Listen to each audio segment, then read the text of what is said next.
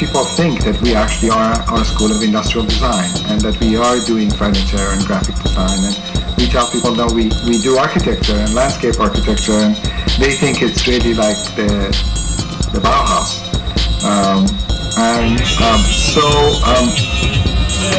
Somehow we are very keen on this question of design and what is its role, because we also know that the word design has now become more prevalent beyond industrial design in some ways in fields such as organizational structures or business, and the link between what is called design thinking and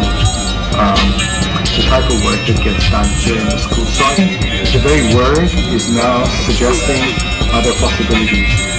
On the one hand, going into sort of architecture, landscape architecture, urban planning, urban design, and on the other,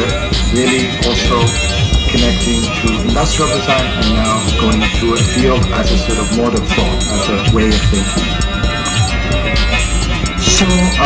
we have done some research here in the school, just really trying to figure out what is the status of contemporary design around the world, and who are interesting figures. And last year we organized a conference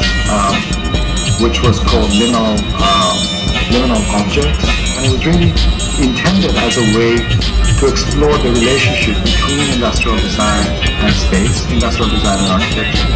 Not just pure industrial design in terms of the object, but really this condition of relationality between objects and spaces. It was very fruitful for us to open up that discussion. Tonight's lecture really for us is a continuation of that conversation, in the sense going from a conference, from a session where there are many people, to now, this week we have actually two talks. Tonight's talk by Konstantin,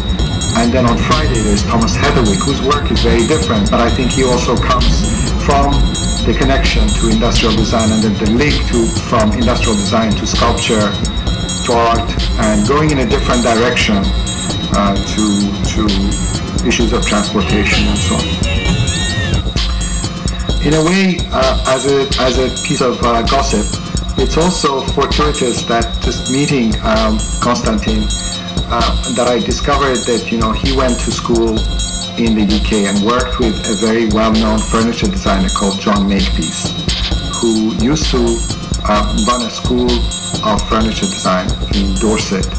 in England, and he operated out of a place called Parnham, but actually built a very big setup where he asked Fry Otto and then a couple of British architects to design these workshop facilities for the furniture design school, and then they